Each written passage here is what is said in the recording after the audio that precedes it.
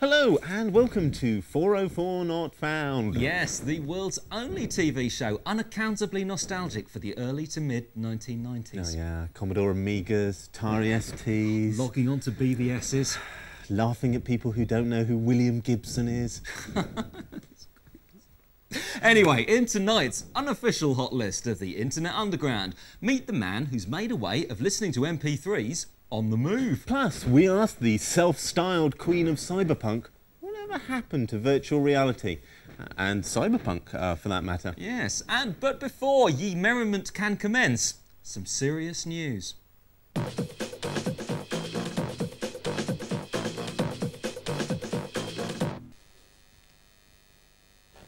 Big Blue have come over all tiny this week with the announcement of the world's smallest hard drive. Measuring just 1 inch square, the pocket-sized storage device can hold up to 340 megabytes. IBM hopes to see it being used in digital cameras and PDAs by 1999. Unfortunately, the forgetful giant has decided to call their new technology the micro drive. Exactly the same name chosen by Clive Sinclair 15 years ago to launch his similarly sized, notoriously rubbish extension for the ZX Spectrum. Will Uncle Clive sue? Oh well, IBM follow up with a 16K RAM pack and thermal printer for their ThinkPad range. Time will tell. Also having problems with the little uns this week was chirpy Steve Ballmer, Microsoft's number 2.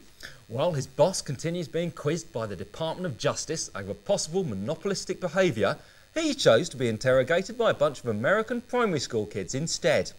Will computers get so advanced they can take over the world? Asked one youngster. Computers can only do what humans tell them to do, said Ballmer, chuckling. Has Microsoft met all its goals in the computer world? Was the next question. Oh no, said Ballmer, turning more sinister. We haven't even begun to get started yet. What exactly is he telling his computers to do? And in our irregular hack of the week spot, we tip our hat to the net's Game Boy hackers. We say, if you haven't already played with the official Game Boy camera and printer, you haven't lived. But if afterwards, like these guys, you took the printer and camera apart in your garage and then worked out how to connect it to a PC to make an ultra-cheap digital camera and ultra-stupid titchy printer, well, you probably haven't lived much either. But you've been having fun, and that's the important thing, isn't it? I guess it means your jibe about thermal printers for the PC turned out to be true, after all. Exhaustive news feed, Dave, but you know, it poses the question, doesn't it? Whatever happened to those other mad predictions of the 80s? That one day we'd all have powerful PCs in every appliance in the house, internet connections everywhere we went, almost literally in our pants. Well, it never happened, did it, Dad? Those useless technology companies never got their acts together, as usual. Well, Dave, that's your mental challenge for this week, isn't it? Find me, David, some company, someone, somewhere, anywhere, who stuck a PC somewhere a PC doesn't usually go. Oh dear. Now heading for the grim part of Leamington Spa. I've come to sunny Leamington Spa to meet programmer Hugo Fines, who stuck a PC into his car stereo to play back MP3 files. So how did you get the idea for this in-car hi-fi?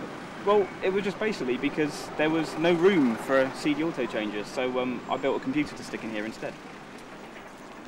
So, where's the hardware? Well, inside this bit, I'm going to take the top off, is the power supply, which this one converts all the battery voltage into stuff suitable for the computer. And in here we've got a little PIC, which is a small microprocessor, which scans the keypad, and this runs the whole time it's plugged into the car, whether or not the main computer's on. It starts and stops the main computer. And then in this bit is the fun part. In this bit is a PC, which is called a Biscuit PC, which is a complete PC with sound and graphics and video and everything in it, and a Pentium 166 and 16 megs of RAM, just in a teeny little box. And it has the sound and everything, and it all comes out through these wires to a couple of connectors on the back. We've got like sound ones at the back and one for the keypad and stuff. And there's lots of like cooling holes to make sure it doesn't get too hot. And inside of the lid is the hard disk. Oh, right. Can we see that? It's like, oh, it's one of these tiny little laptop hard drives. Yeah, it's only a teeny little thing which is very inexpertly shock mounted on bits of rubber. So it's you know, really professionally done. But it hasn't gone wrong yet. so that's quite good. I plug the pair in, and that in goes in first. Then I plug the keypad and stuff in, and Ethernet and everything like that. And the top starts to come off because I haven't screwed it on. And plug in the audio, left and right, and that's it. All done. So how do you communicate with it if it hasn't got any keyboard or monitor or anything? Well, it hasn't yet. Basically, we have a phone keypad here, which is hooked up to the little PIC computer, which I pointed out before, which when you press buttons, it turns them into serial codes and sends them into the COM port 1, which is how you talk to it. If you want to put tunes and stuff onto it, there's an Ethernet cable here, which you plug into your laptop, which is quite useful because it means you can put loads of stuff on it just by sitting in the car with a laptop, which you look a bit silly, but especially if you're in there for hours fixing bugs, but you know, it does work, so there's that. And then to see what happens on it, there's a little screen, which is like, it's not just like the one out of a fruit machine, it's actually out of a fruit machine. A friend of mine had one of these as a fruit machine spare, and I just put that in the little coin tray, which looks, you know, quite professional, and then the audio comes in here. Which has got a little CD input jack onto the front of the stereo. So that's all there is to it, really. Cool. I mean, so will we be able to see it working? Yes. I just want to start the engine though, because due to some I'll start the engine. Well, that was fascinating, Dave. I've really only got one question, which is what are MPEG-3s exactly? Or MP3s, as we're calling them nowadays. It actually stands for, it's not a third MPEG standard, which of course thank God for stands for Motion Picture Experts Group, but we needn't go into that. That's not important right now. No, MP3s stand for MPEG-1 Layer 3, and basically it's a way of compressing sound. Essentially, it means you can take the enormous amount of data that you've got on a normal CD data file and take that and squeeze it down by 10 times. So in fact, what you effectively end up with is that whereas like normally a single track on a CD would be about 30 or 40 megabytes, you can get it down to about 3 or 4. That's still pretty big, isn't it? It's a megabyte a minute, but I mean, although that's still fairly big, the fantastic thing is that it's still in CD quality. It's still 44.1 kilohertz. So it's you not, can barely tell the difference. It's not like that real audio thing where it goes. No, it's not streaming format. It's like the old style WAVs where you have to download the whole thing and then you just load it up in your Winamp or Macamp player, and then you just hear it. And if you've got all your CDs at home, and I believe that this is legal, you just sit there, you put them in your CD-ROM drive, you have a piece of software called a Ripper, and you just choose the tracks you want, and it just rips them off the CD Ripper drive. sounds very legal, Dave. Yes, which is exactly what Hugo has done. I see. And, now we're ready to play music. Fantastic. So, how much music have you got stored on that hard drive in there? On this one, this is a 2 gig disc, which is about the smallest laptop one you can get, and there's about 500 singles on it, categorised by artist and year. So if I feel like tunes from sort of 1985, I just do 1985 and off it goes. All right. So and you just tie that once again into your little keypad. Yeah. Well, if you look at the screen. Yeah. Start to enter year 1985. If you're listening to some Blur and you want another Blur song next, put it on random play. If you hit 8, it resorts all the random list going on ahead so that the next tune you get will also be a Blur one, which is quite good if you're like particularly in the mood. It comes up with Blur in random play and you want to hear more Blur. So is this the most intelligent car stereo you've ever seen? Yeah, I think so. I mean, currently the commercial one's going to be an awful lot more intelligent. I mean, the other one has got over 200 MIPS of processing power, so you know, it's the most powerful car stereo you've ever seen, probably. There aren't many other car stereos which will sort of run Emacs and things like that. Do you ever worry that like a device like this might be just pandering to people like the MP3 traders? He'll be sitting there thinking, great, now I can take my whole collection out on the road. Well, I mean, if they own illegal MP3s anyway, I mean, it's just as illegal whether they've got them on their PC or in their car. It really makes no difference at all. If they've got them in the car, they can get pulled over by a policeman with an Ethernet cable and get chucked out for that.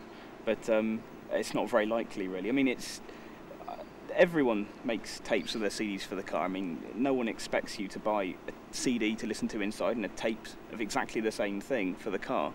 So I don't think record companies should be surprised or alarmed, really, at all.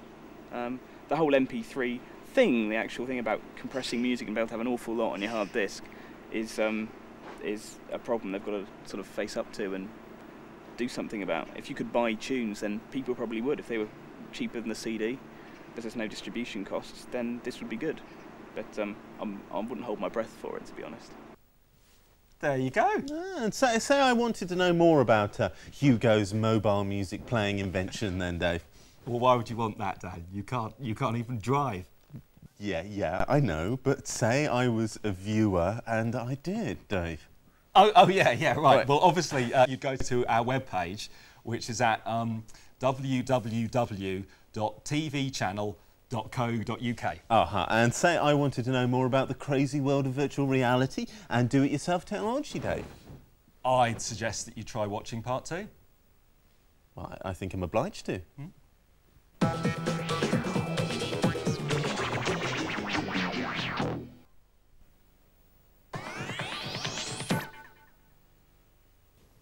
Dan, yes. What would you think if I told you that our next guest lived at the URL www.wmin.ac.uk/tilde/Fowler C/Pat Cadigan.html?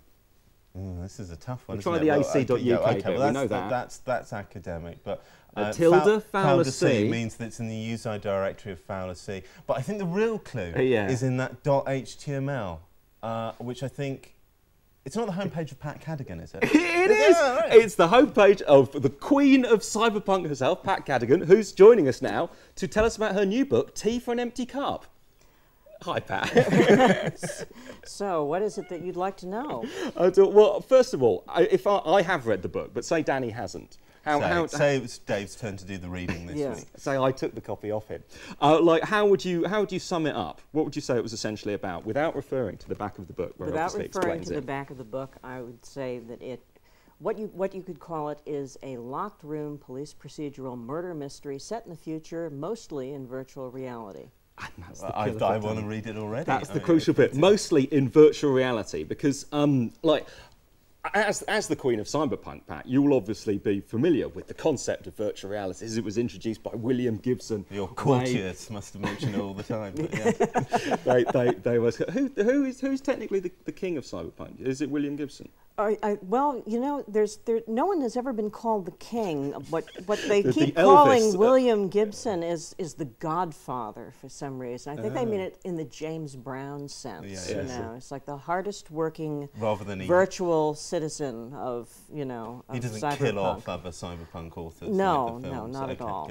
Not at all. But you were there in those early days with books like Sinners, of which this is a valuable early proof copy. Yes. And this has a virtual reality element as well. Yes, it does. It does have a virtual reality element. It's sort of actually a kind of sort of description of the web in a vestigial way, which was the way I was experiencing the net at the time, by way mostly of copy rolling up a TV monitor. Yeah, well, this was 1991, wasn't it? So yes. Before that graphic stuff came. No, that's good old ASCII days. Yeah, well, actually, it was turned in late '89 and wasn't published till '91. So, the publishing schedules. Did you really get the inspiration from the net, or were you drawing from other sources when you were creating from other cyberpunk books? No, not that I thought they did that. No. People ask me all the time if I'm familiar with Neil Stephenson. So, have you read any of his stuff? Yeah. You might like it. No, actually, I started working with a form of virtual reality before it was called virtual reality in 1980, when I started writing the stories that eventually became my first novel, Mind Players. And all of that novel takes place, I mean, not all of it, but you know, the major portion of the action takes place in what's called a neutral territory, where people are supposed to be able to meet mind to mind. And then people started writing to me, explaining to me that I was writing about virtual reality. And I was like, oh, really? You know, but it wasn't a mind-to-mind type of thing. You know, I got overly excited. They do say that there were always these sort of like echoes of virtual reality before the whole cyberpunk thing took off. Have you read The Dueling Machine by Ben Bova?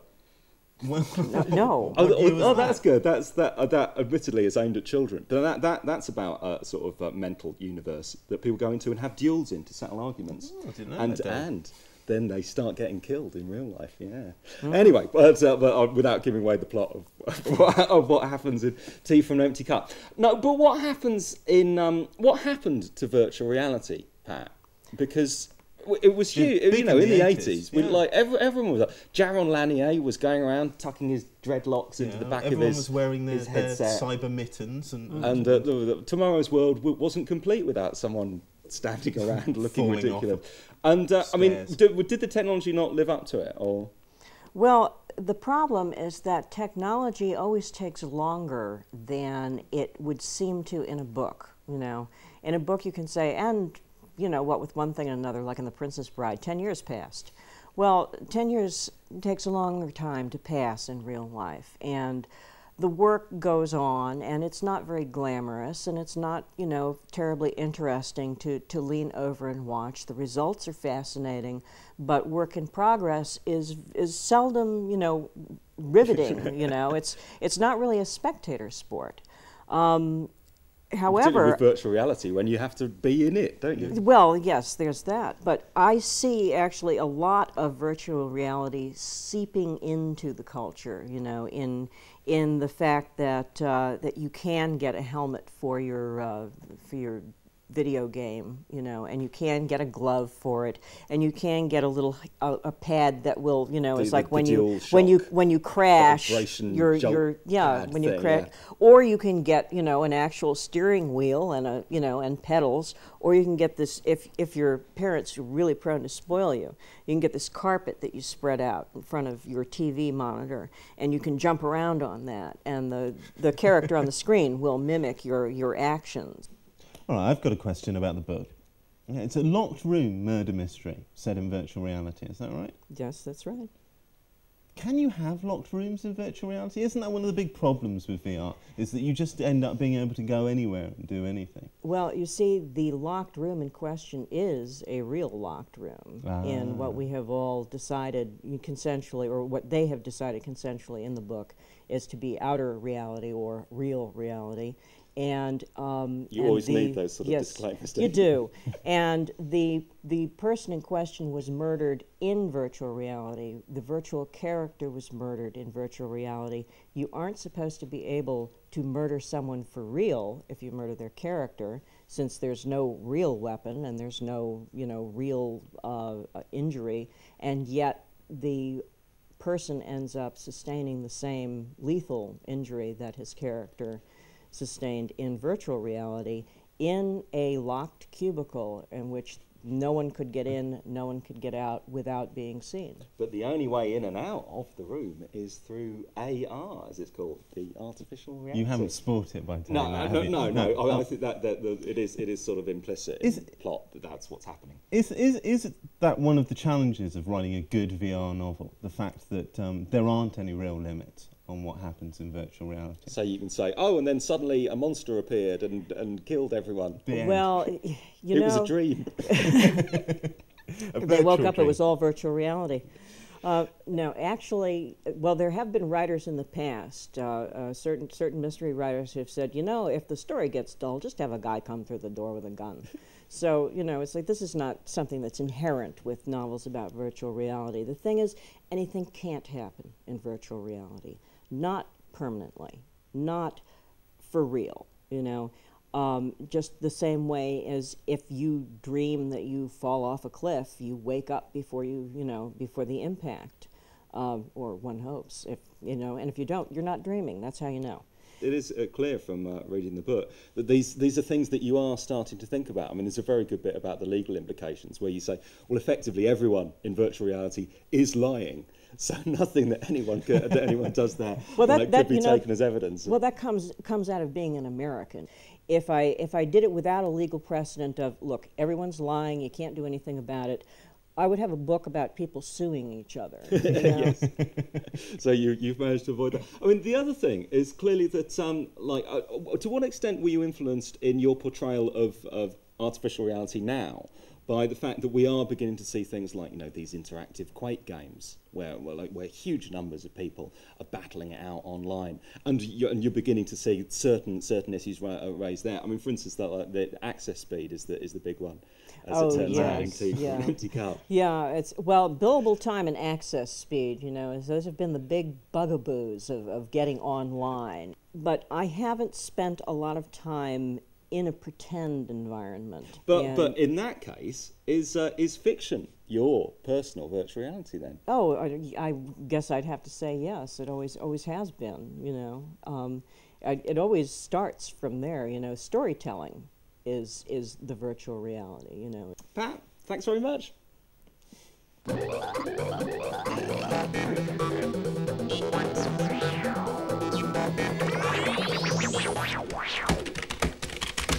Pop news, and who is the most bonkers old rock star trying to reinvent themselves as some sort of multimedia guru this week? Is it Dave Stewart, whose davestewart.com calls itself the Sly-Fi Network and lists all of Dave's current nutty projects, including writing a screenplay with Carrie Fisher, an offbeat comedy set in a nail salon?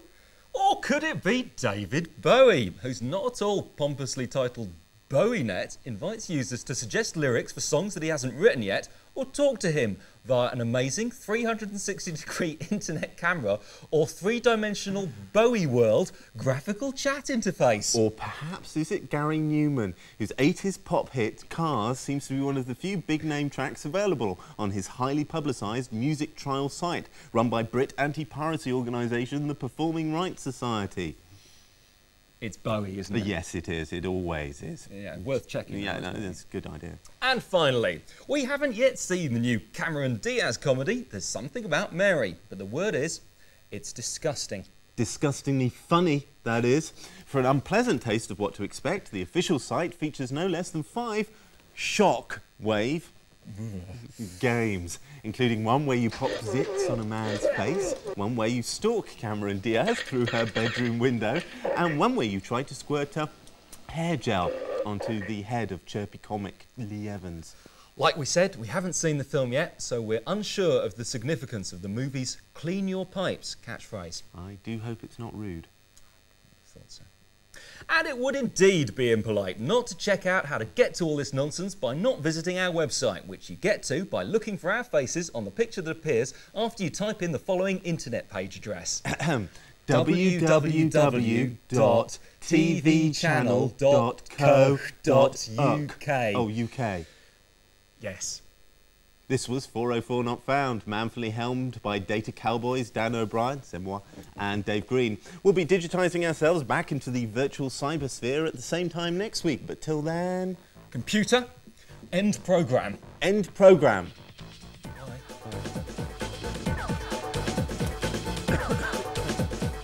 Work in London, surf in Hawaii. Find out how you could do it too on Download with Sue Davis after the break.